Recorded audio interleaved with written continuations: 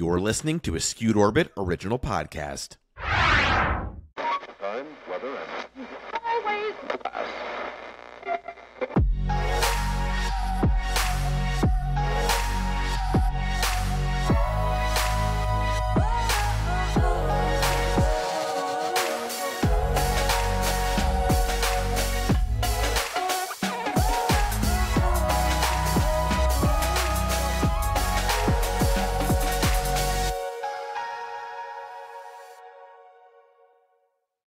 Hi, welcome.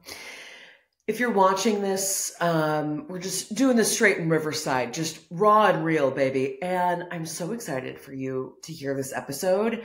So I today sit down with a dear old friend who is a accomplished actor and writer, John Druska. I am so excited. He'd been talking to me for a while about coming on the podcast. So originally, our whole plan was we were going to talk about sobriety and higher power. And well, we ended up talking about comedy and the dream, the Hollywood dream, pretty much the whole time. But I think this episode is really great if you're somebody who is in the process of like renewing your dreams or revisiting old dreams, making new dreams, or if you're just a good old comedy fan. So I am excited because, spoiler, before you've even heard this episode, John is coming back once his baby girl is born. Maybe she might have already been born by the time you've heard this. So he's going to be coming back and we're going to do round 2 with John Druska. And we're going to talk all sobriety and spirituality. But for now, please enjoy this episode with Mr. John Druska.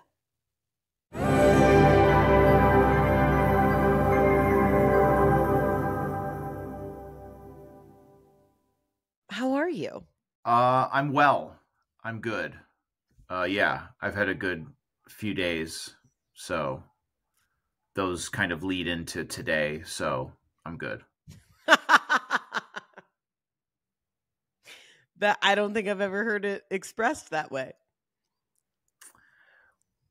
Well, yeah, I don't know. When people ask me that, I tend to be honest, and I have to kind of comment on, how I'm really feeling in that moment, because with big picture stuff, maybe I'm not doing great or feeling great, but, today I got a good night's sleep and, I just took my cold shower, took my dog on a successful walk and did a little breathing meditation this morning and, helped organize I did big manly things and moved the furniture around our under construction nursery as well. So, I've gotten a lot done today and I was looking forward to this. So yeah, I'm good. Wow. How are you? First of all, well, let me do the same thing back to you. I'm going to move my computer out of screen. There we go. How am I? I am learning how overwhelmed my life is most of the time. So my husband had hernia surgery like a month ago, so he could not help with the boys pretty much at all as far as like picking them up. And they're both under 2 years old, or no, I guess Jonah's 2.5. Either way, semantics. They need a lot of picking up. That's like a lot of the job right now. Yeah. And he also had, when he had a vasectomy in like April of last year. And so he had like 3 days to rest then. And when he had this hernia surgery, so he's had a few weekends to like be away and decompress. Meanwhile, I have not. So this weekend he took our kids to my in-laws, and John, the amount of times that I've had to go, oh, you're okay. Nothing is on fire. Like you can like put your shoulders back, because I'm just like, of course, there's something that needs to be done, or somebody needs me, or, oh, this video didn't get enough engagement, I should engage more. Or like, there's just so many things that like, yes, my children's like well-being is important. And yes, my relationship with my husband is important. And yes, I put a lot of work into my work. And so I want it to do well. But at the end of the day, like everyone is fed, everyone is fine, and nothing is on fire. So I'm just kind of letting my body tell me what it needs to. And that's how I'm doing. Okay. All right. I get it. Out of 10, where are you at out of 10? 10 being like the most wound up? No, 10's good. Oh. How are you? How are you? 1 is we need medical intervention. 10 is we're in the conversation for like best days of your life. Oh, sure. I mean, I feel like I'm sitting like today. I feel like I'm sitting at like a solid 7, you know? Okay. Yeah. Like all is well, you know? I mean, I feel like best days of your life, you got to save those for the best days of your life. So I'm not going. I oversold 10. That's not what 10 is, but 10 is like nothing has gone wrong, and I have a good feeling nothing will go wrong until I fall asleep tonight. Oh yeah, then we're sitting at a 10. Oh, word. Okay. Yeah. Beautiful. I mean, if that's the reframe, like we're good. Yeah. Okay. Yeah. Yeah, it's just a lot of like you know, so we left LA. We moved from LA 2 years ago.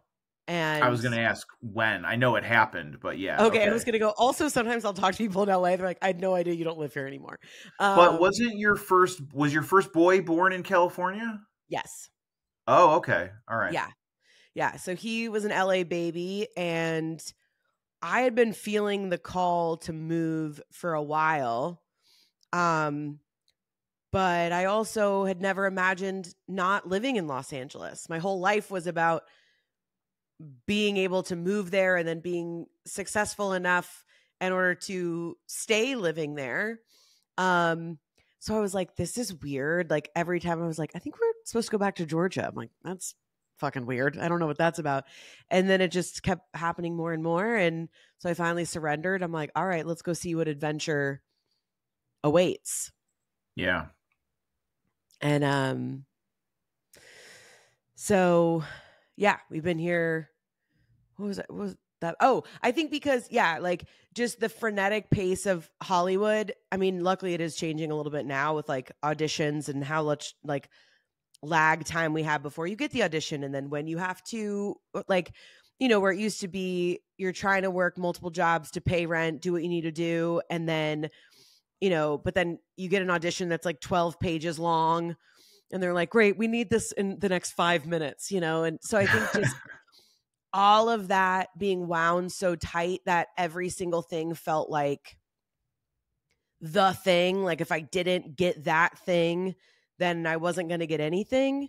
And I think if I'm being perfectly honest, like a lot of that is still leaving like my nervous system, my mental health. And so I think sometimes that also contributes to this, like everything has to get done and it has to get done now. Yeah, that's a tough tightrope to walk. I'm sort of, I don't know. It feels like I might be in a transition phase with my pursuit of show business ambitions, at least in terms of my perception. But it's tough to like do the work, be proud of what you submit, and kind of let go and let, you know, whatever the universe or what have you take it from there.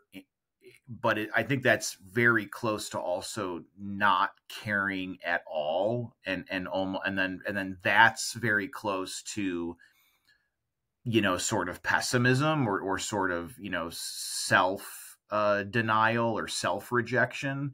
Mm-hmm. So, you know, sometimes I'll do a self-tape, and I almost always do them because I want to, I enjoy the challenge. You never know. And I do want to cultivate a good relationship with my representative, with my management, my manager. But sometimes I'll send one off and I'm like, I'm not right for this. I don't look right. I don't even know what I did with the text and whatever. And then other times I'll send one off, like I got to submit for the Bear a couple years ago, which would have been like, you know, that's one of the few times where I'm still like, why you're telling me I'm not perfect for this show? Excuse me. The characters are White Sox fans. Like, what the hell, man? So it's nice to want things, but I think you have to, it's so hard to not want. It's so hard to want, you know, it's like big picture. It's like, I want success, but I can't want this one job too much because of all that tightness and that mental, chaos and the hamster wheel of my own self-assessment constantly, because then you're just involved in self-centeredness and selfishness, and then that's not a good place to be. Yeah, I think for me, it's funny because I've auditioned more in the last 4 months than I have the last 2 years that I was in LA. And oh, that's great. Yeah, which has been so fun. And I've had same thing, a very wide variety of stuff. Maybe there was 2 things where I was like, yeah, it's always there. You don't get the call and you're like, they fucked up. I was perfect for this. There's not a lot that we do get that we really are perfect for. Right. And so we definitely hold on to those few, but I've found now, and I think it's probably just the detachment from not being in LA where that energy just surrounds you all of the time. So I'm not walking into a casting office with 14 other people who look like me or worse. They don't look like me and I'm the outlier. And everybody feels nervous and everyone's fake talking, right? And then oh God. Right? And the casting assistant comes out and someone's like, oh yeah, saw you at that thing. And I'm just like, fuck oh yeah, all and you're of like, you. oh. This is so awful. I hate it. I hated that. And I mean, I do miss walking on the Warner Brothers lot or walking on the Fox lot to go auditions for things. There's something very magical in and of itself for that. I also won't block my blessings. That very well could happen again. But that I definitely miss as far as the aspect of auditioning in LA specifically. But what I love about here, behind me is where all my self-tape setup is. And I feel like now I claim each thing as though I've already gotten it. I'm like, great. So this is mine. This is the role that I have. And again, the benefit, I know so many of us don't like self-taping, but the benefit is you can do it so many times so you really get comfortable with it. And versus Absolutely. I feel like a lot of time, right? There's something that's wildly beneficial about that. And then you don't have to drive all the way to fucking Santa Monica for somebody to go, thank you so much. Right? Oh yeah. Yeah, no, I'm pro self-tape. And I actually, so I auditioned for a long time and didn't get many gigs, and finally, talk about self-knowledge or honesty. I was like, I think the missing puzzle piece here is whatever I'm bringing into the rooms. It's like I've never been a bad actor, but I could be better. So I started taking classes again for the first time since college, and that was most of 2019, right when my reps dropped me. So I had all this new information and nothing to do with it. And then the pandemic happened. So I've been booking, occasionally here and there in that post-pandemic self-tape, environment. And I love it. Yeah. Cause like you said, I had the nerves, and you get 1 or 2 shots if you're lucky. And then, half the time, the project comes out and, Danny Pudi is in the role, or, Charlie Day is in the role. And it's like, why did you even bother? Not me, casting. Why did you drag in a guy with no resume when you were gunning for Danny Pudi the whole time, well, I know. Or fucking Fred Armisen, it's like, come on, why waste my time? I mean, 100%, because for me, it was always Casey Wilson, Busy Phillips, and, wow. Where it's comedy, funny best friend, and, or Jane Lynch. That happened to me a couple times. And, in the very I'm raw, sorry. I know. And the very raw reality is they call all of us in because contractually they have to keep right. auditioning people while they're waiting for their asks, right? They don't get to stop and wait to see. Yeah. If Fred Armisen says yes, they have to still audition people because that's, Screen Actor Guild, that's rules. But I wish I would have known that when I first started auditioning in LA, because I feel like I would have felt so much more free. Because there was still always this feeling of and yes, I believe for any young actor who's listening and they're like, but I could be the one. You absolutely could be. And I definitely believe in that. But yeah, same as you, the longer you've been in the game, that it's probably very unlikely that they're looking for a no-name to star in this upcoming show or pilot, right? And it does happen, but I wish I would have known that, because I think the freedom to be me, I probably would have even, well, I don't know. That just feels like a fool's errand to be like, I probably would have, but like, I think I just would have had more fun. I think I would have had a lot more fun not feeling that rigidity. And I need to give myself credit. I'm proud of my resume and, continue to work. But I think it definitely takes the fun out of acting. And similarly, like when I returned to classes and I was like, oh yeah, I do this because I love doing it. Yeah. Well, again, it's another one of those, you're walking a tightrope between a dichotomy of that youthful dream and ambition of like this could be the gig, and it could be, more realistically, it could be the gig that gets you a half decent agent, and then you're kind of in the sausage grinder, and your career begins to kind of inch along.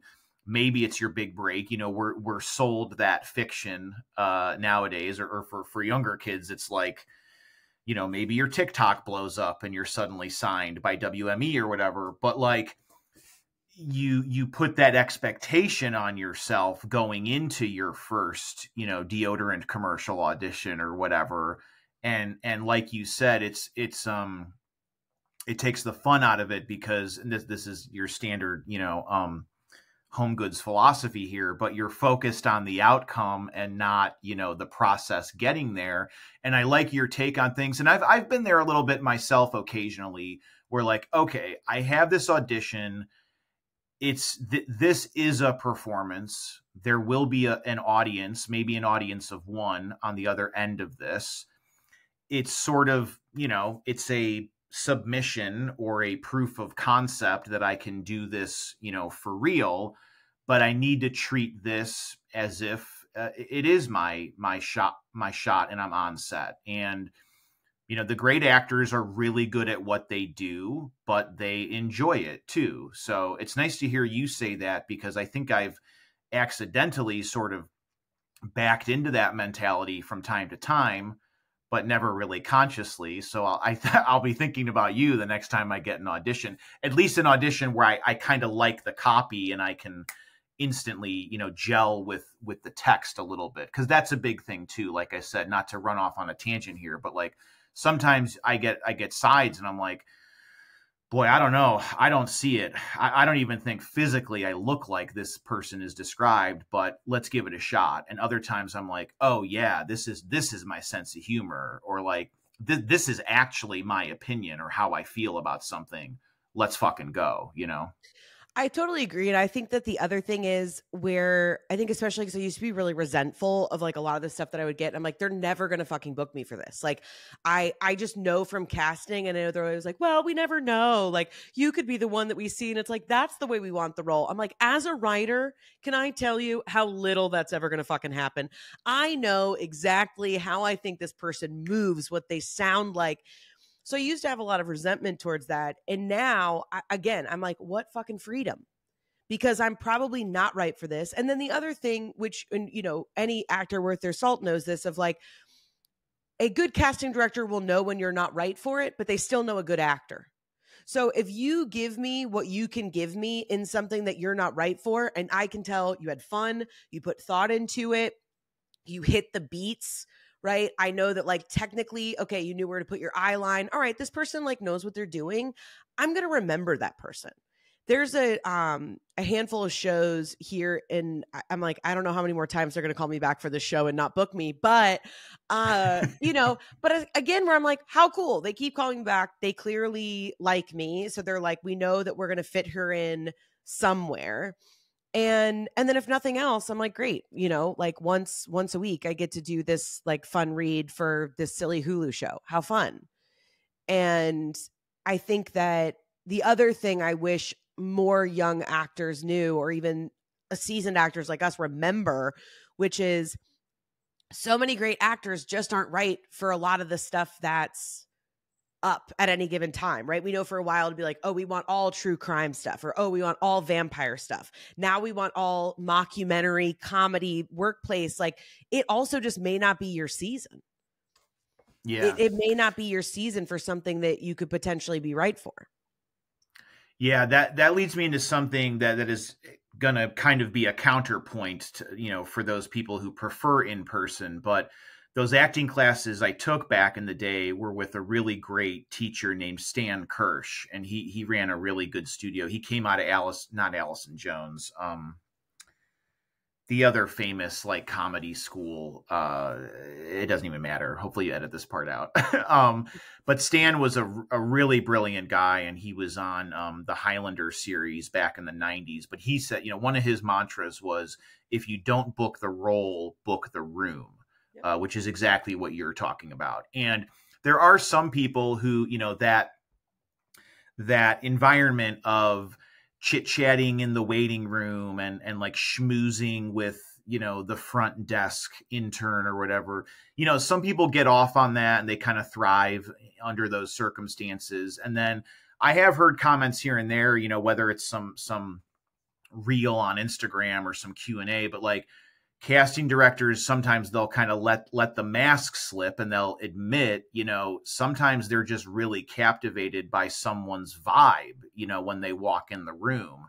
And that may be what gets them the role, or more likely the room. So I want to give a little bit of not a little bit. I want to respect the opinion of people who prefer in-person auditions, but you know, then I wonder, you know, what is your, as you were talking about, Rachel, what is your day-to-day life like? I mean, if you got all the time in the world to spend 3 hours driving and parking and waiting to spend 3 minutes in a popcorn commercial audition, that's good for you. But the rest of us got to bang out these self-tapes at like 10:15 p.m. with like a really trusted friend who's on Zoom reading with us. And then we got to immediately edit and ship and then try to get some sleep. And I don't even have fucking kids yet. You know, I mean, so self-tapes are great. And I think in the theatrical space, it's, you know, they're doing both now, but I'm still getting mostly self-tapes, and I appreciate that personally. I do too. And I think that, like, I mean, there's pros and cons to everything, right? Like, there's definitely been where I had callbacks and being in the room for that reason, being a comedian and knowing how to throw the ball back and forth. I know that I put myself in a good position, but it's like, you know, and that's so much of, it's this fine line too, right? Because that's the other fine line of acting, is you don't want to be too excited and too chummy, but then you also want to look like you want to be there. And that is such a, I mean, that's just fucking hard to do as like humans, right? How many times do I have to show up to something and be like, let me look like I want to be here right now, you know? So it's like, yeah, that is even like a whole other skill. And I don't know. I mean, for me personally, it's like, I know that I'm not done with all, like, again, I thought it was so interesting. I was like, oh, isn't this interesting that I've been auditioning more here recently than I did for, you know, a lot of like the second half of 2019 into 2020, like pre-pandemic. And I'm like, yeah, this is what I want, and I get excited about it. But it'll be interesting to see where it goes. The other thing, and I'm interested to hear this from you too, because so much of some of the times that we get stuff and we're reading it, I'm like, who the fuck is making this? This is dog shit. It's not good. Like, just as a writer, right? Like, you think about all the like pilots and stuff that you've written and like things that you like want to submit, and like nothing is getting made. But then you're reading this stuff and it's like, this is just bad. It's bad copy. Like, this is not on me. Yeah. I mean, yeah, you know, it especially comedy. There's a few things I notice, you know, just like I'm a, how do I say this? I'm sort of a, an art. Well, no, I don't need to put a word in front of it. I'm kind of a hipster when it comes to a lot of things, in that I don't like derivative stuff. I don't like tired tropes and things like that. And an example, and this is really outdated, but I felt this way like 10 years ago. Like the word ginormous was played out a long time ago. And and that's the best example I can think of like when I see, it's not that your joke is bad in a script, but it's like, oh, I'm, whatever. I'm so hungry I could, eat a horse. The punchline of your comedic line is so boring and tired and certainly has been said before. And, that's one example of what you're talking about. Of just like, really, this script's been through multiple revisions and nobody's like punched this up yet. Like, what are you giving notes on, And then like, especially with this cultural, shift, it feels like, of, gender roles are changing and gender, showing women characters is changing in a good way. And men can be sensitive now and men can go to therapy now and all of this sort of stuff, which I'm all for. I go to therapy, but there's still so many male characters of like horrifying douchebag best friends. And it's like, and the prime example of this is, again, old, so it's kind of out of date already, but it's Rob Corddry's character in Hot Tub Time Machine. This dude is such an unpalatable piece of shit. It's like nobody would put up with this. And the fact that these guys are still, I mean, this is as old as the argument of like, how does a schlubby fat loser have a hot, tight, blonde wife in sitcoms? But it's like, why are these characters still out there when there's nothing likable about them except for the fact the main character was friends with them back in high school, which we never see on the show, So yeah, I don't know how we got on that, on that tangent, but no, I think it's all interesting. And I, from like a writer's perspective, and I think that I actually think that's what made The Bear such a great, going back to that, such a great show, was like, oh, these are complex people. And I feel like they're not always likable. In fact, out of context, a lot of those scenes, these people are highly unlikable. But they're so well written and there's such depth to them that you want them to win. And you also see that their fallibility, and you also see their, I think they're like resiliency in the face of like, none of this should be working. And I think, I don't know, I like, that was a show where I was like, oh yeah, this, people always say like, now I'm revisiting some old work that I wrote, and I'm trying to sit down and be like, what is something that I don't see that I would want to see? Like, what feels real and exciting? And there's something to be said for like soapy things that do well, right? Like a Bridgerton or something. Like there's a time and place for that as entertainment, but I also think that we've left out a very, and maybe it's just like kind of where we are right now, but do you like A24? Depends on the title, but okay. Yeah. But just, I guess, I mean like that type of where I'm like, I feel like we're seeing real characters. And that just comes from me from sketch comedy, just for me, where I'm like, I want to see people actually like experiencing something and like moving through something. Like a coming of age piece will forever be my favorite. And that could be, it doesn't have to be like teenagers, but just anything where you're watching someone get to the other side of something is just, and it's funny, is really interesting to me. Yeah. I mean, yeah, I wasn't dogging The Bear earlier, but it's like that show benefits from being, I mean, it's not, I wouldn't call that a comedy, honestly, Yeah. I mean, it's sort of a half-hour format, but it's kind of a dramedy or just a straight drama, which most programs are nowadays. There are not, even in the streaming space, you know, you've always got your big network multicams, which are what they are. You know, they're okay once in a while, I guess, but like there is no comedy really anymore, it feels like.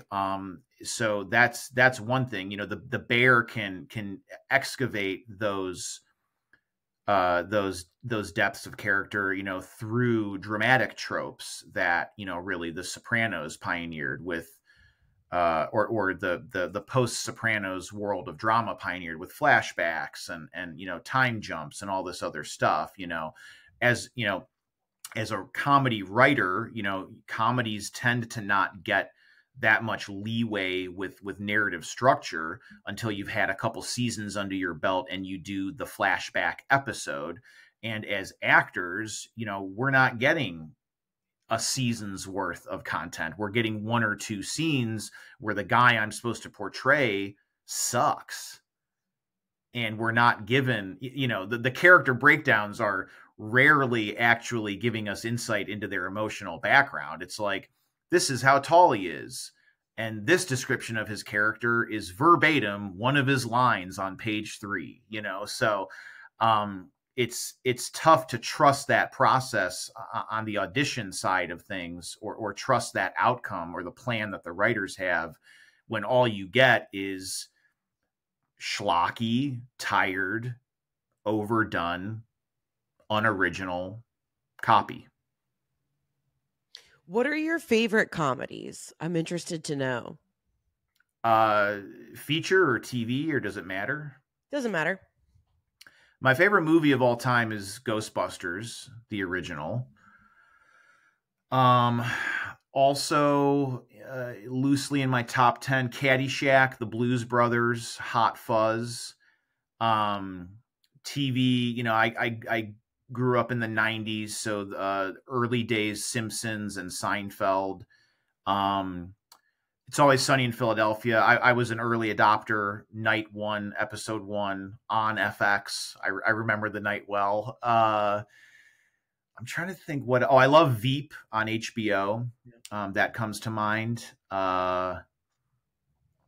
So yeah, so that's that. And I think, you know, when you consider my sensibilities, I love the absurdity of Seinfeld. And I didn't realize until I was an adult that I really steal a lot of Jason Alexander's mannerisms. I mean, I really bite his style as George Costanza when I'm acting, or when I was doing sketch at least. But, you know, I like the absurdity of Seinfeld and sort of the intermingling of plots that I think they did better than others. I love the intelligence of Veep. I mean, that's a show where everybody is horrible to each other, but it's in that world of politics and, you know, ostensibly everything matters. And we, you know, you have to have that, you know, harsh outer shell to survive. So you can kind of forgive it in a traditional comedy sense. And the writing is so good. You know, that's an example of you know, you never know what punchline is coming. You know, it could be anything. And,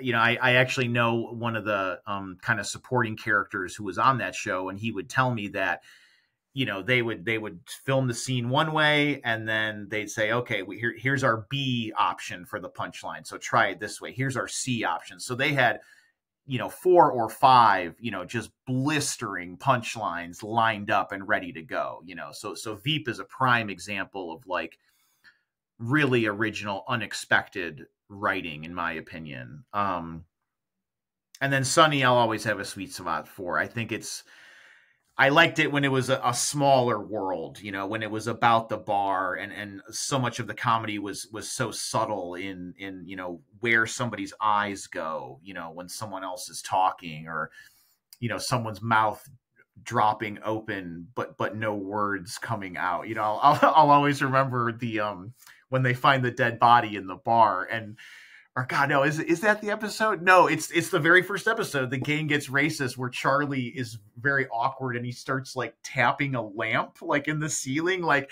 the subtlety of performance in Sunny is a masterclass for an aspiring comedic actor, in my opinion. Well, that was also a show, though, I feel like everybody was having fun.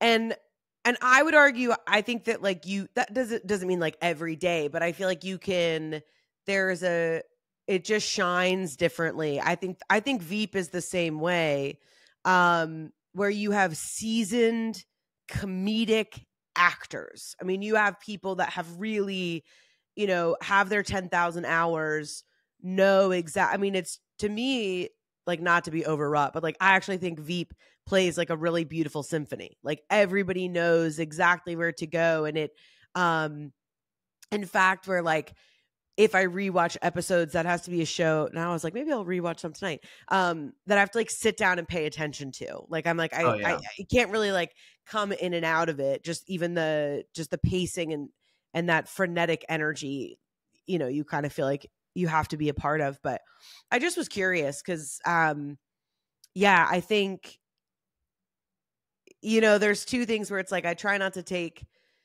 comedy specifically and make it too precious, but at the same time, I think it's like one of the most beautiful things that we have as humans is the ability to make each other laugh. And really at the heart of comedy, right, is a familiar surprise. And meaning that like, we don't want to know what's coming, but in order for there to be a punchline, we have to be able to like, people who listen to the show a lot will always hear me say this, but like, I used to think that getting a laugh on stage just made like ego Rachel feel really good of like, okay, all right, we're good at something. We're really funny. And that's true. And also now, especially with doing stand-up and talking about more real life things that are real for me, hearing a laugh feels so good because I'm like, oh, thank God I'm not alone. Like if I can make all of you laugh, that means there's this recognition and there's this understanding of the human condition. And that's why I just really love now, like, yeah, the unexpected but familiar surprise of we've all signed on board, that we've all agreed this is a comedy or this is a stand-up show, this is a sketch show, that the payoff will be that we will laugh. But there's also the promise of we don't know when it's coming.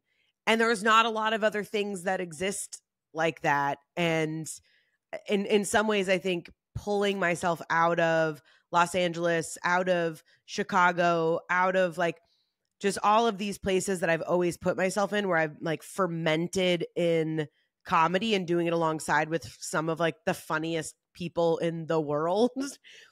And now being in a wildly different environment, there's sometimes like grief that I feel of like, I miss being in the back of like the, bus with other people in Second City. And like, we're just doing bits back and forth. We're like in the green room at, IO. And I miss those spaces, but there's also been something about having to reclaim. I know this all sounds like very dramatic, but I guess it is, but it's also just the reality of like, there's been something really beautiful for me about reclaiming like comedy or like how I want to do comedy now, if that makes sense. Like, how can I take everything that I've been influenced by, everyone I've worked with, all of the things that I love, and how can I bring something new to the table now as like my own just kind of like personal evolution's changed, so like my point of view on life has changed. And how can I kind of fall in love with comedy again? Because I think I've just done it for so long that, it's kind of like in a marriage. Sometimes you just take your partner for granted. And then I'm like, oh my God, but you're so great. And I'm so sorry that I ever took you for granted. Yeah. Well, yeah, I mean, I can wax dramatic on this for a minute. Yeah. I mean, there is an honor in comedy because laughter is involuntary joy. I mean, a real laugh is hard to fight. And, think about when you've been in a circumstance where, whatever, it's a funeral or it's a doctor's visit and you really should not laugh, but it's hard to fight that, and, you could maybe bring somebody to a comedy show who's like deeply clinically depressed and you're not going to get through to them. But most people, if they're having a hard day or a bad day, or they don't want to be there, or they're stuck on a shitty date or whatever, they're going to laugh. And if you're good at that and you can, coax involuntary joy out of somebody, that's a good thing. And I think I've many times in my life, I've looked back and I've thought like, oh, what if I'm 85 and I'm on my deathbed and I never, I never got my billboard on Sunset Boulevard, or I never even quit my day job. I never even made a living off of show business. What if? And it's like, well, I tried, I did my best. I did a lot of good work. And I know from what other people have told me, including your friend and mine, Evan Watkins, I had that run much as you did, for 10 years at the IO. I put up a lot of really good sketch, sometimes to really packed houses. And, those people had a good night out. They had a good Sunday night, and I was a part of that. And that was, deeply fulfilling and a lot of fun. So I've, that doesn't pay the bills, but that does make me feel like I'm living a life I can be proud of. Oh, amen. And I've also just like, my whole body is like, I have so many goosebumps, because I think that's also something that I wish I could go back and tell younger Rachel, which is like, don't buy into what everybody else is saying. You're allowed to have the most fucking fun doing all of this, and you don't have to book a single thing. And it doesn't take away from your worthiness or how good you are at this. Like, sometimes you win and sometimes you lose, and then if I look at it from, I don't know if this is something you subscribe to, but for me, it's like, if I look at it through a spiritual lens, I'm like, some people have to go on the ride of fame and some people don't. We're all learning different lessons and things that people have to go through, and also going through, mega that Sunset Boulevard, like Billboard fame. I'm like, that's a whole other ride. And I think that the most beautiful thing that any of us as true artists, it's like, can you enjoy it and love it the whole way through? And if so, it's like, I think that's the win. And I used to just say things like that. I'm like, oh, isn't that cute? And it's like, yeah, but also, when are you going to book something? But now I really do feel that way. I'm like, I am really good at what I do. You are really good at what you do. And like, being able to, and that's not about like, look how good I, but just like how great to feel like good at your craft. Because I feel like acting, comedy, these things that it seems like we're always waiting for someone else to say, here's your role, you're good enough now. And there's not a lot of other things that exist like that. Like, you don't have to be the best pilot to be able to fly a plane for Delta, like just all of, they're like, you clean teeth like no one else's clean teeth. Like, you are a true dentist. Like, I think because of the accolade or the production of comedy, of movies, of film, sometimes we kind of get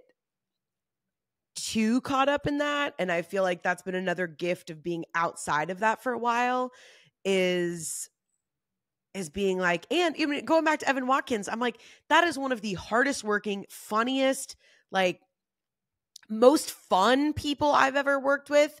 And, it's like, I think about all these other people, and plenty of people, I'm sure mutual friends that we have, that like are legitimate, like working actors. If I said their name at a dinner party, other people would know who they are.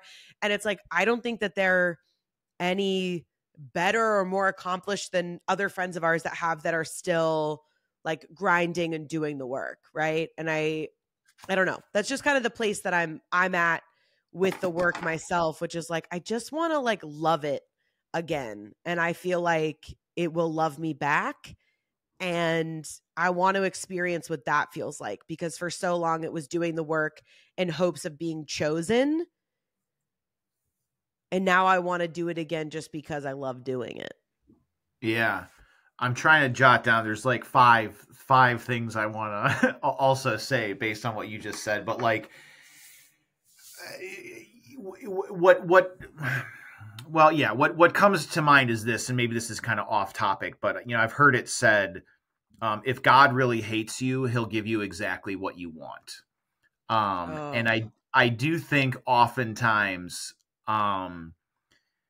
you know, because I moved to LA and you know, and I still have these ambitions, but I had, you know, a big head and big dreams and, you know, A-list movie star aspirations and that sort of thing. And let's just say, Not too you know, late. It's not too late.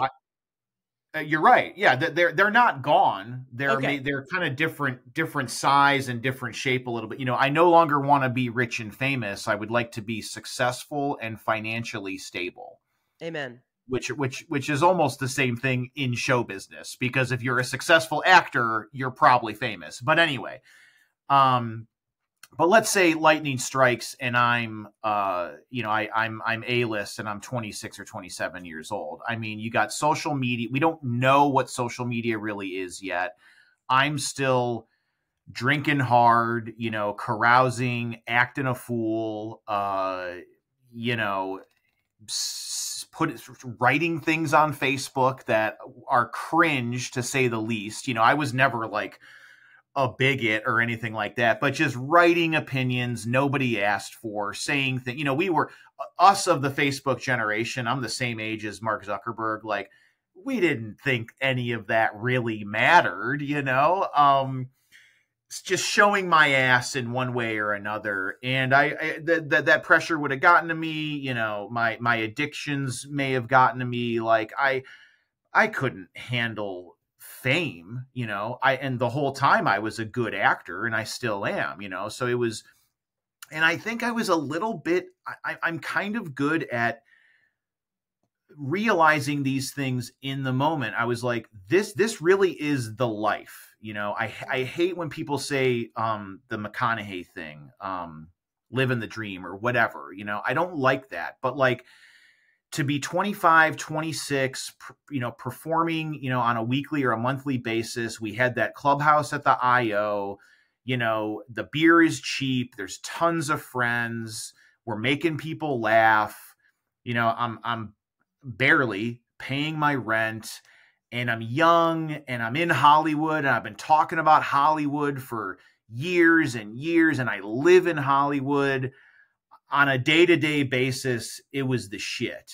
And now, you know, I'm 39 and a half, and fame would still completely throw my head into the stratosphere. But I have, you know, I have some wisdom. I have more mature points of view.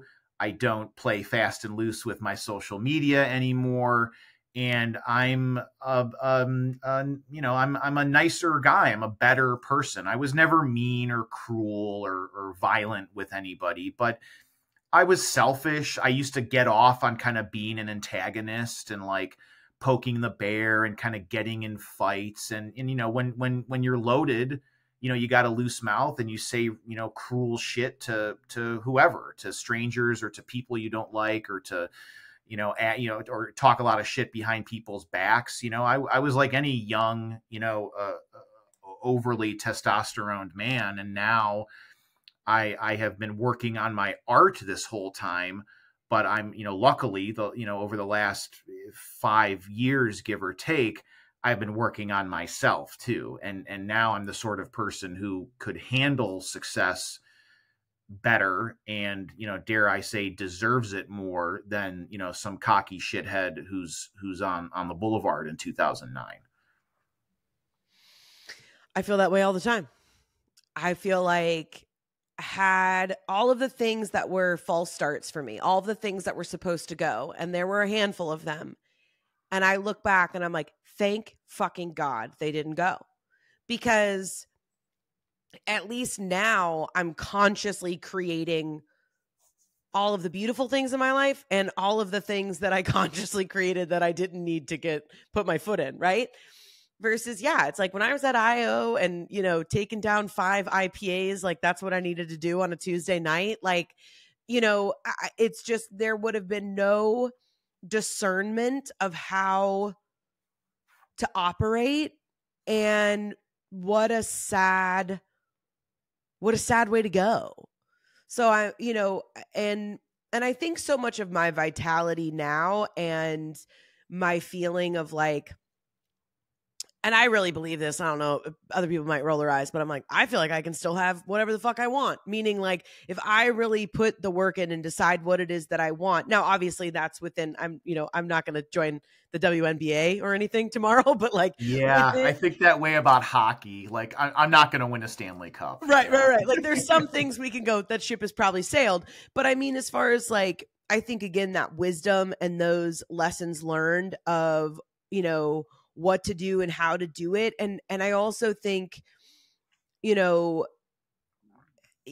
know. I've there's a project that I'm working on that's all about talking about, like, can you be in a process of, like, I say healing, everybody says different, of like self-development or whatever, but basically, like, can you be aware of who you are and a good human and still be really fucking funny? Because I feel like so much of what we see out there is like, I mean, the narrative is changing a lot, but it's still like all of our, idols, everyone that we're like, that's how funny I want to be. Like, I grew up like, Chris Farley was everything to me, or, all of these people. And it's like, and they, same thing, like fame destroyed them, or they weren't ready for it. Or, so many of us are just kind of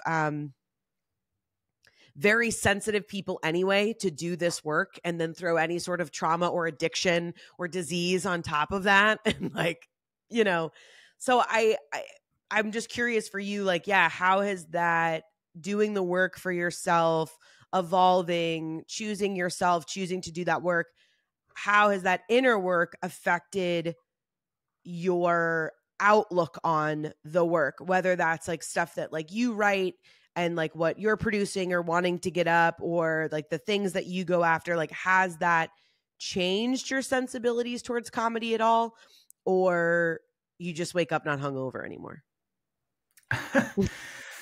I mean, yeah, maybe more the latter. I'm trying to think my sensibilities towards comedy. I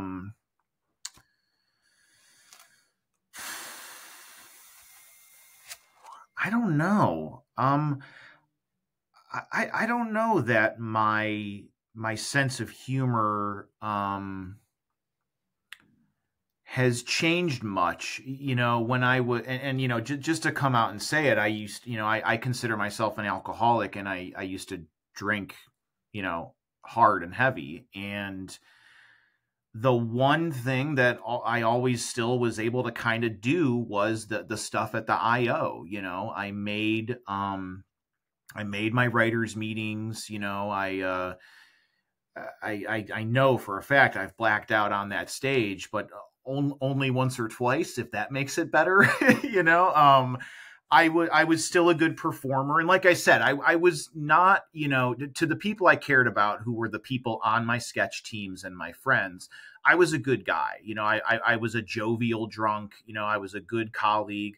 I take notes. I give notes. I thrive in constructive criticism. So, I don't think there was a huge, upheaval in my creative sensibilities when I quit drinking and got sober. But certainly there's a big uptick in productivity.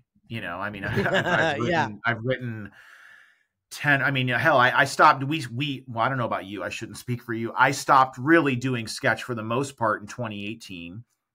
And I've written, 12 or 14 feature film scripts since then. I've written 2 seasons of my dream project, which is a sitcom. And is that your bowling project? Yeah, Rollin'. Yep. Yeah, thanks. Thank you. Thanks for noticing that. Yeah. Well, I think I read your pilot. I think you did, because I gave it to Evan, and then he brought it to like your Big Bear cabin getaway that you did with Redford, and there was like a hard copy getting passed around the fire pit or something, which is an amazing feeling to have.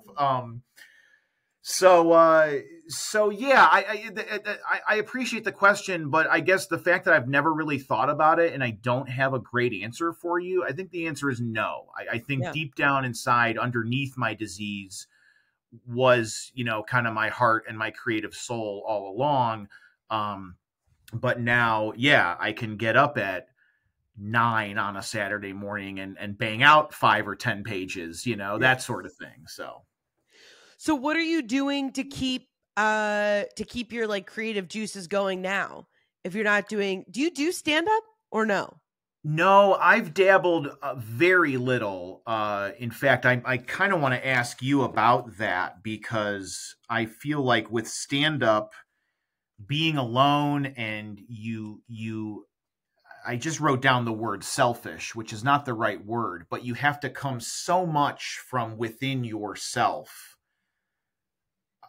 I kind of want to pick your brain about that in a little bit, but to answer your question, so no, I've really never done stand up, really. You know, the Belly Room a few times, that sort of thing.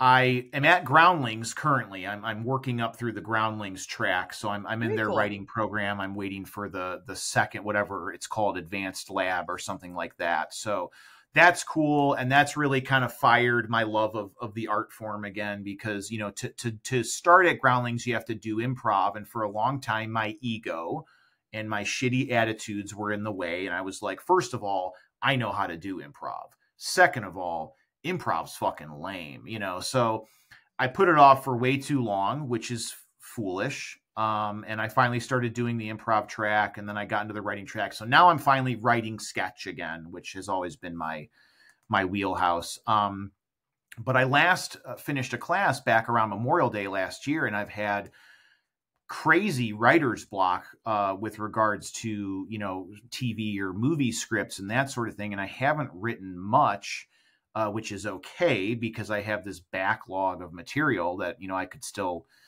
bring to, you know, a meeting or something, or a general or something like that. But what I've been writing lately, I'm glad you asked. So I am horribly, horribly addicted to backgammon. Okay. Are you familiar with that? I don't ask me anything about the rules, but I'm very familiar with the aesthetic of backgammon. Perfect. Okay. So this is the tabletop board game with dice, not rackets and shuttlecocks. Sure. Yes. A lot of people think I'm talking about badminton. So anyway, I've been running this Instagram page. It's called Pure Backgammon. It's fun. It's strategy. It's a little bit of humor and memes and stuff. But I just started writing a quarterly absurdist one-sheet zine. Cool. All about backgammon. It's called Tableaus Esoterica. It's all analog. There's no digital copies, and I'm getting a few subscriptions here and there from around the country.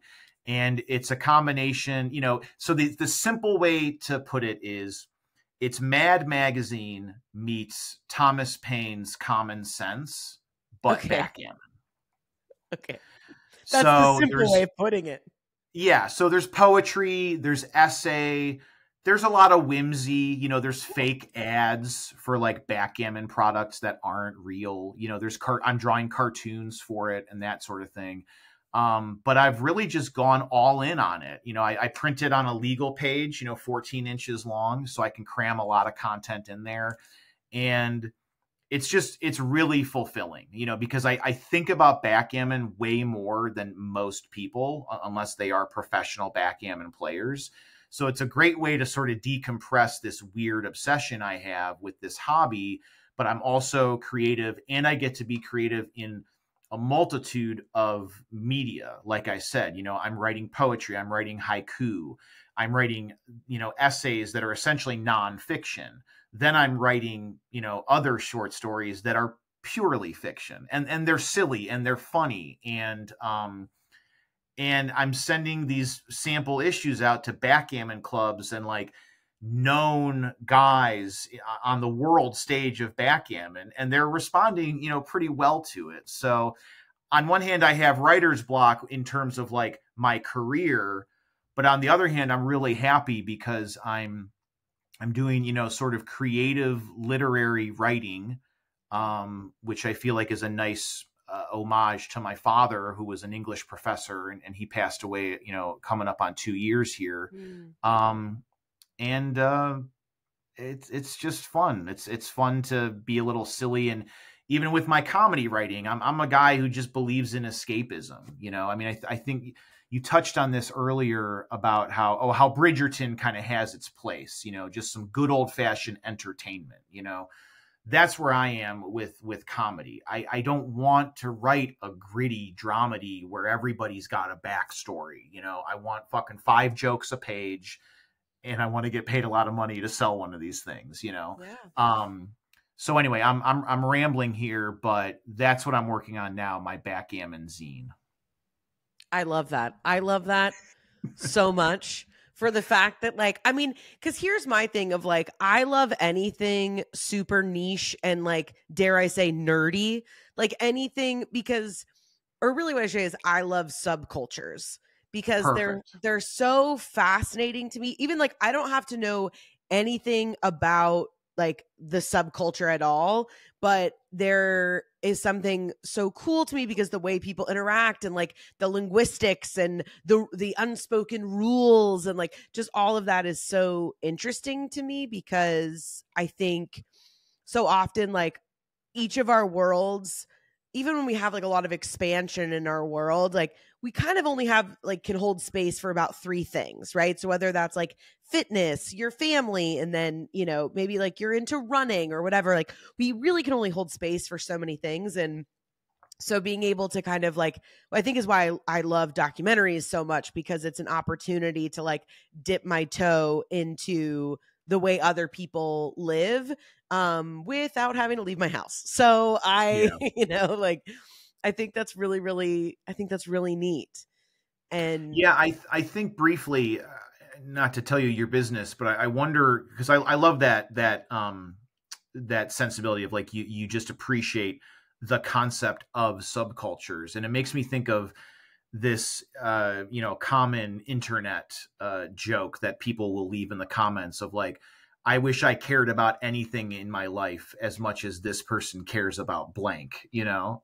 Yep. Yeah, people getting together and liking something is a good thing. And it should, you know, as long as it's not, you know, something criminal or horrifying, it should be, you know, celebrated and kind of respected. Yeah, I think so. Cause there's, I was in the grocery store with my son, Jonah, who's 2.5. And there was another little boy and he had panda pajamas on. And Jonah, we go to, like, the zoo all the time. He loves pandas. And so we're in there and he's so fascinated with this other little boy who has panda pajamas on. And every time we went past, and he was like, Mommy, panda.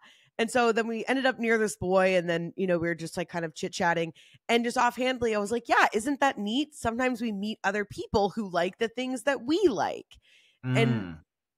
And one of my favorite things about having children is that it's the most simple life lessons you get to, like, hear yourself say again, like, being able to hear that. And I was like, oh yeah, because we have this world now that's so polarizing of, like, if you don't agree with every single thing that I agree, and you don't agree exactly how I agree, and then if you haven't done anything about it, then we're not friends. Yeah. And while, yes, there's merit to progress and all of that, I think we're blocking a lot of our progress by holding people accountable to things that, like, we couldn't even be held accountable to. And so just hearing myself say that to him of, like, yeah, it's really neat when you find somebody who, like, likes the things that you like. And it's like, oh yeah, sometimes, like, that's all we can hope for. It's like, I think that takes me back to the comedy of it all, of, like, saying something on stage that I thought of, and having enough goal, right? That word selfish, having the goal to be like, maybe somebody else will find this funny, right? Or they will, this will resonate with them. And I think probably, you know, if I was really to, like, you know, be clinical about it, I'm sure part of it is, please validate the things that I see and, like, what my awareness is. Like, I don't want to feel alone. And then the other part of it is, I think, is,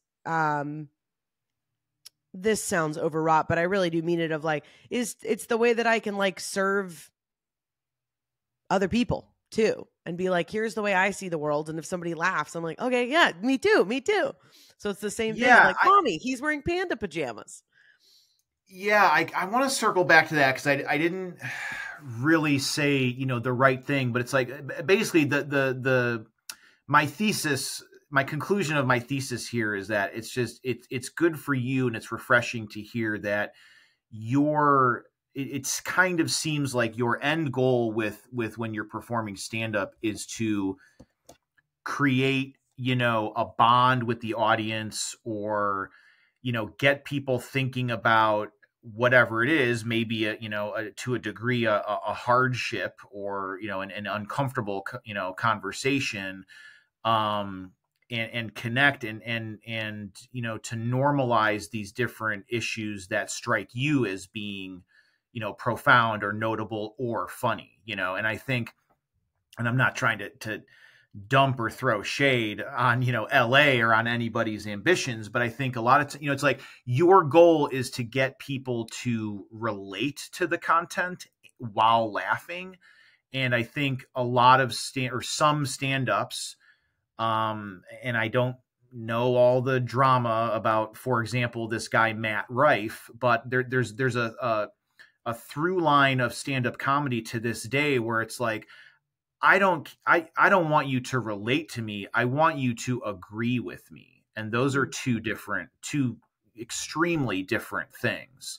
So it's just nice to hear your perspective of, like, you know, it feels like comedy and laughter is still the main point, but your driving ethos behind it is commendable. Oh, well, thank you. I appreciate that. I do. Thank you. Thank you for seeing me. I appreciate that. Yeah. I mean, and I have to ride that balance too, right? I have to remember that sometimes people are going through the hardest week of their life and they just bought tickets to this thing and they're like, all right, I guess I'm going to get out of my house and go to this thing. And it doesn't need to be like, hey, have you thought about, you know, like your spiritual identity, or have you thought about your childhood trauma? Like it doesn't need to be, right. For a while we had all those specials from comics and everybody was like, why does every comedian think that it has to be a TED Talk? And I think I don't subscribe to that. I mean, to me, comedy, if you make a room of people laugh, like, that's undeniable. So it doesn't matter what your content was. It doesn't matter if you don't like them. Clearly they made an entire room of people laugh. So it's undeniable, right? Which is the other thing I like about comedy, is even if I'm like, oh yeah, I don't like that guy's comedy at all, but I'm like, he's got 3 Netflix specials or whatever it is. I'm like, clearly there are people that there's something about it that they connect to. So it just, you know, it is what it is. But I think for me, it's trying to find that line between sharing and like teaching. Like, I think on stage in comedy, like, it's never my time to like teach, like, here's what I've figured out about the world. But I think it is the time for me to go, here's how I see the world. And maybe you see it that way too. And I think approaching it in that way. And I also think, you know, that's the other gift of doing comedy for a long time, which is you learn how to nest certain jokes. So I know that I need to get the audience on my side. Let's say I go out to do stand-up and it's predominantly like golf bros. Okay, they're probably not listening to the Rachel LaFour show. You know what I mean? I'm probably not the entertainment that they were looking for. And so it's not pandering, but it's knowing who my audience is. Okay, so I'm probably going to do some old sex jokes because I'm like, okay, you know, Tim, Tom, and Matt are really going to find this funny. And then I'll have their attention. So then they're more likely to go on the ride with me. They're more likely to be open to things that they would not have otherwise been open to, because that's the thing about laughter. We don't have to be best friends. But if I can make you laugh, you've dropped your arms. And so now we're listening. Now we're having a conversation, right? Yeah, that you know, that's because I think about this, you know, because I love stand up and I've given it a shot, and you know, I think content wise and reaction wise, I was good at it, but I lack a lot of things about it, and one of the ways is the way my brain is wired. So, you know, to come up with a comedic circumstance, I need dialogue, I need feedback and characters talking and doing things together and that sort of thing. Stand up being so singular, you know, you are able to, and it's not an easy thing to do, as I mentioned a moment ago, but like you're able to, like I said, you have sort of a point or a goal, or at least a hope with your content. Whereas my experience writing sketch, it's got to be funny. It's got to be funny enough in the room to get approved to be in the show. And then it's got to be fun, and I want to give every character good lines and things like that. So my, and I don't know, maybe this limits me as a screenwriter, but like my ethos is always like, is this entertaining? Is this funny? It doesn't have to be as broad as possible. It shouldn't be exclusionary content, but I do like a good joke for, in comedy terms, the 1%, a 1%er, as we call it. And maybe we need to clarify what that means. But I've just never thought about like, oh, I hope people really resonate with my message of a guy who has a very particular favorite hot sauce brand. That's how far my comedy goes, which I'm proud of, because like I said, it's funny, but it's just interesting to talk to somebody else and somebody else in a sort of a parallel medium like stand-up, who is doing more than just feeding your ego and feeling really fucking good for those 5 or 12 minutes that you got the microphone in your hand. I mean, hopefully. Yeah, but I mean, that's the other thing though, because it's funny when you talk about like it has to be funny in the room, and I just always think of Bill Kessler, shout out Bill, also from Redford, because because Bill, I could always tell, was my barometer. Like if I could make him laugh, then I was like, this is undeniably funny, because no one on Redford really shared the same like comedic sensibilities, but I play really big, broad, funny characters. So I was a great addition to everyone else's writing skills because I could suit a lot of those things.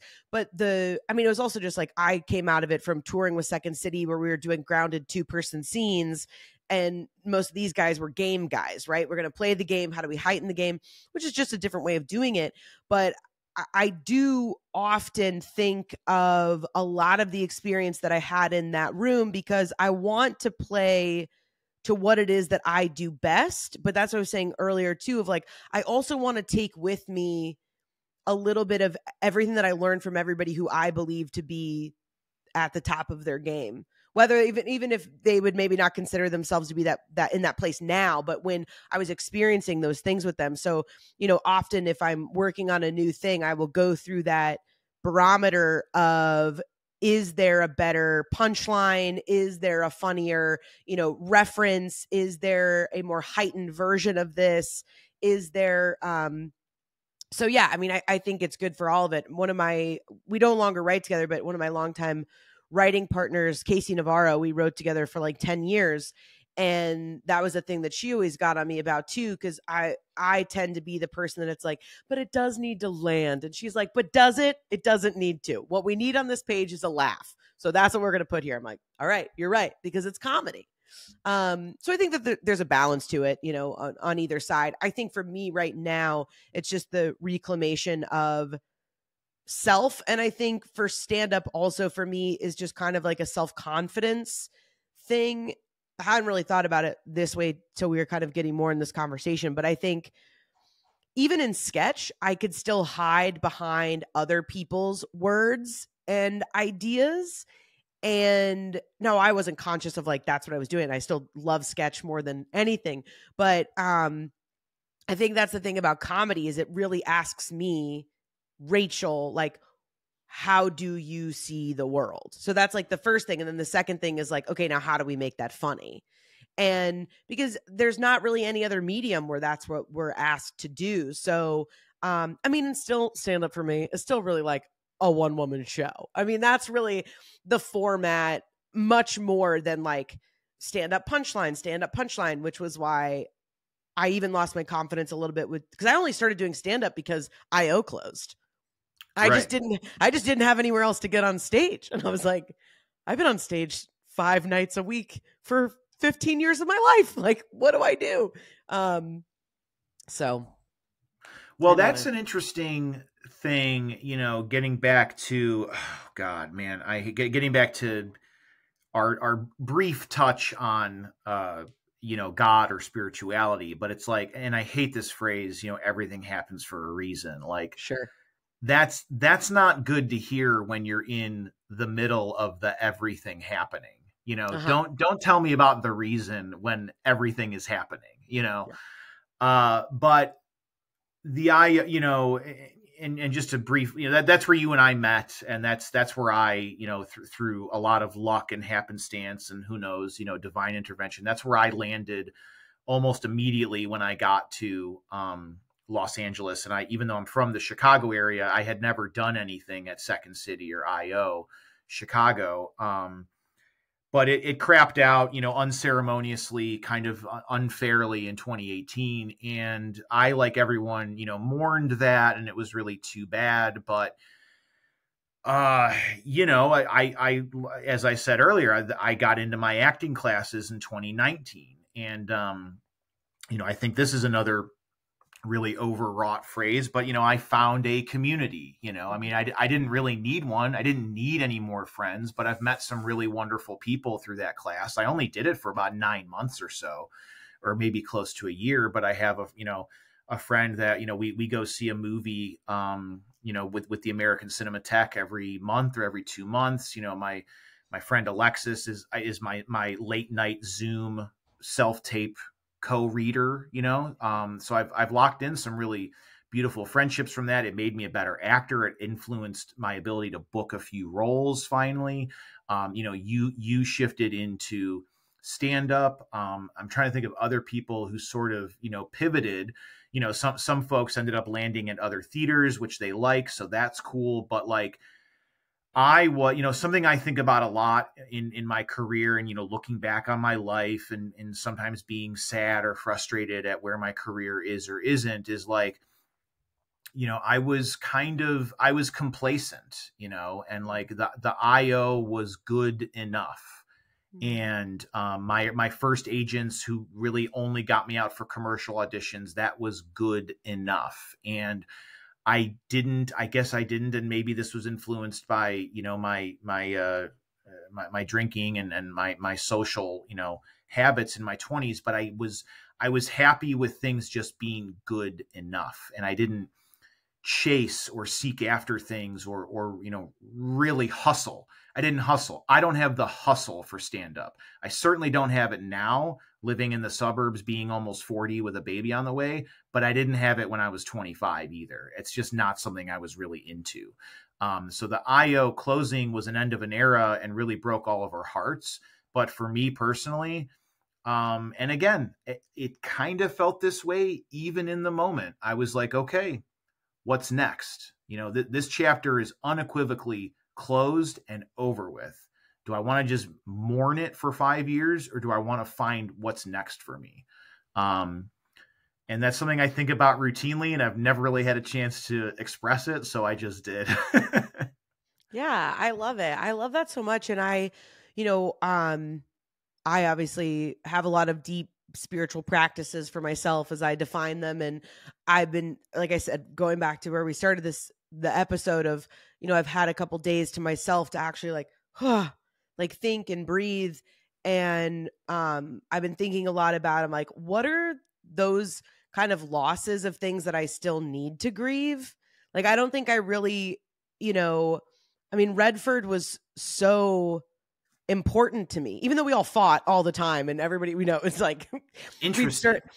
You know, like we'd get out of a meeting and, you know, Tim and Bill were yelling at each other, and then Owen and I would go out to smoke a cigarette and we're like, what's going on? You know, and everybody's, wow, really? You know, oh yeah, because, you know, we're all very big personalities.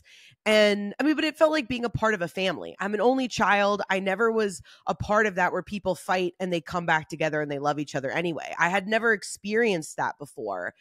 And it felt even different than it did at Second City, because at Second City, it was still always like, and they did this by design of like, everyone is your competition. They don't say that, but that was like a lot of the ethos. And I didn't feel that way with IO. It was like we were all respected how talented each other were.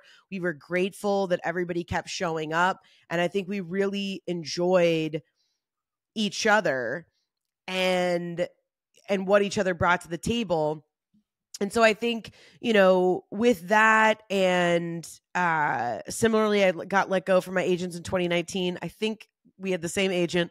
Oh, yeah. Hey, he was just trying to make a buck and keep his job. So, hey, man, and I get it. I never took that personally. Yeah. No, not at all. And he was so wonderful when he called me. But, and even at that time, I mean, I had just gotten sober. I went through a big breakup that was monumental. When I got dropped by my agent, for me at that time, again, everything happens for a reason. It's like, don't tell me that right now. But I knew that I was in a pivotal shift. And I think because so many losses were coming so quickly, I didn't have time to fully process and grieve or even like give gratitude for how influential each of those things were on my life. And then, all of a sudden it's 2020 and I'm married and then I'm pregnant and then we have a baby and then, okay, now we're going to move and now we move and then we have another baby and then we renovate our house. And it's kind of like now coming out of that where my youngest is 1. It's like, okay, we made it through that. We're here now. And it feels like kind of all the dust is settled. It's almost like the rocket went off and like, all right, the fuselage has gone off and now we're just floating. And it's like, okay. Now you're in orbit. Yeah. Okay. Yeah. And it's like, okay, what next? And, my husband and I are opening a production studio and hopefully comedy venue if we can find a space big enough. Wow. So that's been like, we've been putting, work into that for 2 years and putting the money away and figuring it out. And so we're buying a building. That's like what we're in the process of doing, to start this. And so I take so much of that with me because I have no idea what this next journey is going to be like, or even if this venture will work. Maybe we'll do it for 6 months and be like, oh, this isn't what we want to do. And it'll be what it's supposed to be. But I think just thank you for having this conversation with me, because it's just really warmed that the comedic part of me that's like, but anything can happen and anything is possible. And I think it's so rare when we get back to that very pure place.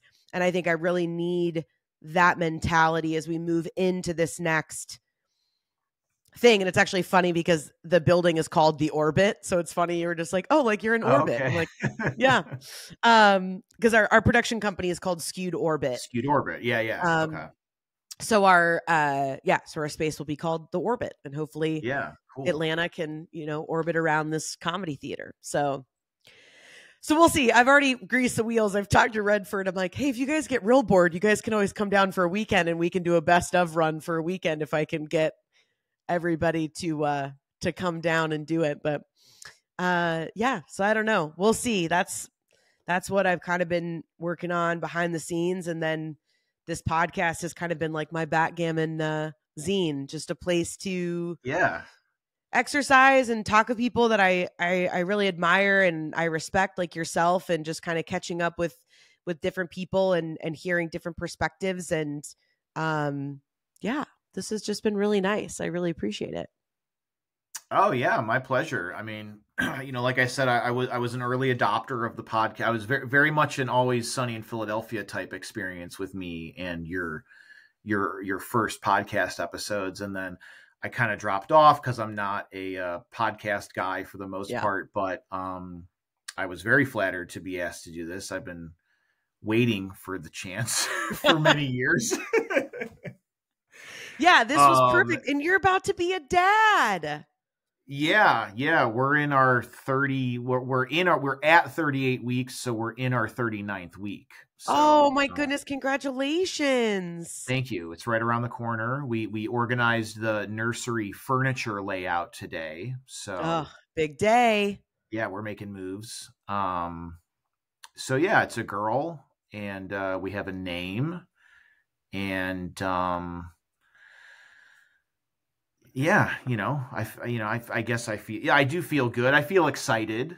And I don't, I know I'm in for a whole, an upheaval, on every level, but it's really just kind of one thing at a time, one day at a time. one diaper at a time. You know, the only thing I really can let myself think about, and I can really sort of group into, you know, a timeline or a time frame, is like the actual labor and delivery. You know, Yeah. of course, I want everybody to be healthy through that. And I'm kind of wondering like when it's going to happen, because nowadays, like, they encourage you, unless your water breaks, they encourage the women to stay home for as long as possible. So we're just going to be like, you know, plowing through some Sopranos eps while my wife is in labor, you know.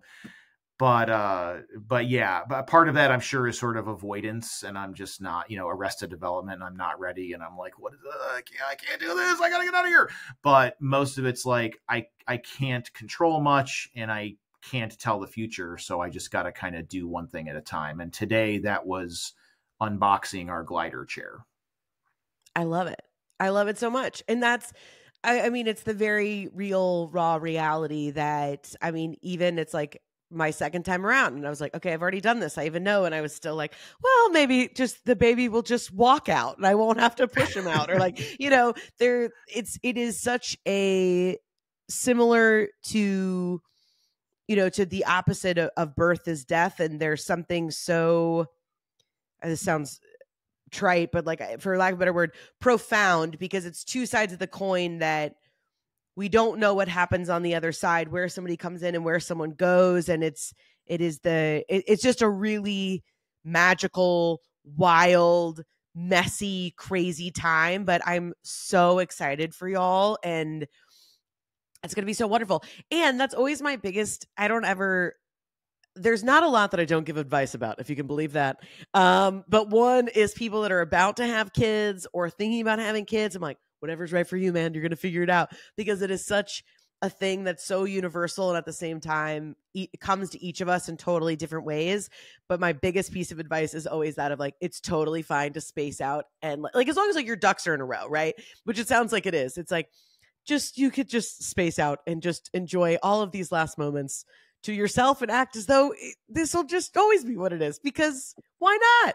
I'm getting in a lot of backgammon. Yeah, I'm going to my backgammon clubs. Yeah, no, I mean, it's undeniable that it is profound. You know, and I've heard many, you know, men say, you know, something just changes, you know, when you finally see that little person's face for the first time, you know, and I believe that. But I also think on my wedding day, I thought that I might be one of those people who like cries, you know, on the altar. And, you know, not for any bad reason, obviously. And when I finally, you know, I had to kind of turn around, and we had an outdoor ceremony. So I had to sort of essentially, you know, look the other way until my wife was sort of like, you know, where she needed to be, because we didn't do a first look thing or anything. And when I turned around, I was seized by this sense of security and safety. And I was sort of strengthened and empowered by her presence. And so instead of feeling, you know, for lack of a better term, you know, sort of weak, or, you know, as if my hard exterior was melting and I start sobbing tears of joy, I was like, oh, fuck, yeah. And it was a feeling that, like, you know, for as much as I love her and we were getting married, you know, it was the right decision. It was a new, completely unexpected, you know, emotion that I felt in that moment. So I suspect I will cry when I meet this child, but I don't know, you know, maybe, and that's the whole point. Why even bother thinking about it? I know it's going to be profound, but I don't know what profound looks like until it's already there. So, Yep. Like I said, I'm just nudging the crib, you know, 6 inches at a time, one way or the other today. Yeah, I love that. I love that so much. Well, so I did not tell you this at the beginning, but I will already do an intro for you, a proper intro. So the podcast won't have just started like when we just started talking today. But is there anything that you want to promote? Like, can we find your zine on like your website, or like if people wanted to learn more about you or your work or anything like that, where would you direct us? I would direct you to Instagram. You know, my personal handle is at Mr. Druska, and Mr. is spelled out MISTER DRUSKA. When I have, you know, showbiz stuff or performances or that sort of thing, I throw it up there. I'm really proud of my side Instagram hustles. So the main backgammon page is at Pure Backgammon. And then the zine has its own. It's at tableaus _ esoterica. And tableau is like French, TABLEAUX. So yeah, that's that. And I have an IMDb, and I am still in the acting game and the writing game. So if anybody wants to read one of those 15 features, you can holler at me on Instagram. I love it. I love it. Well, we will link all of those in the show notes, including your IMDb, because I'm sure somebody will be curious. So they can go and check that out. But seriously, from just the bottom of my heart, thank you so much. This was so much fun, and I'm so glad we were able to make it happen. And yeah, I'm so excited for the birth of your daughter. And yeah, we'll touch base not too long from now, and I'll have to hear how it all went. Okay, cool. Yeah, no, my pleasure, Rachel. I've always admired your talent, and I'm glad that we're friends even after all these, you know, changes and all this time has gone by. So I'm really honored to be here, and it's really nice to have you know, a meaningful conversation about something that we don't talk about in these terms very often. Oof. Amen. Amen. All right. Well, thank you. All right. See you.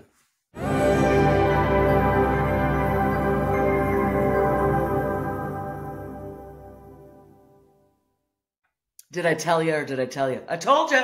I told you. That was fun. You never knew. You had no idea that we were going to talk about backgammon. You had no idea. Neither did I. Neither did I.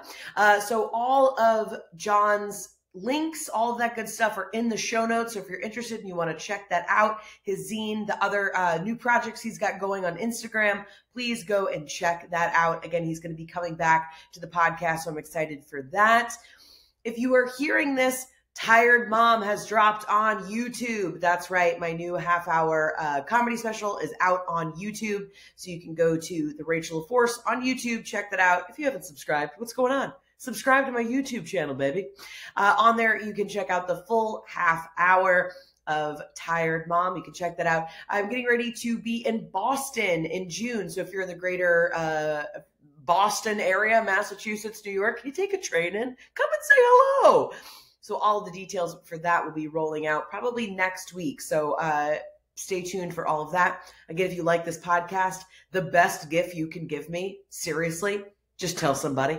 Tell somebody. Can you post about it? Can you post about it? Even better, baby. Okay? If you want to do a pod swap, let me know. I'm not above it. Okay? All right. All the good things for everything else that's going on, you can check the links in the stories, in the show notes here. And yeah, I've still got spots open if you want to do a spiritual misfit path reading with me, or if you want to get my eye on something. I do have some creative eye spots open and available, and I would love to work with you. All right. If you haven't jumped on that newsletter, we got a lot of stuff coming out this summer. And if you're having fun, if you feel like this is working for you, I highly encourage you to check that out, because we're doing big things, and I would love for you to be a part of it. All right. Sound good? Stay in it. Stay light. Love you, mean it. Time, weather, and always the past.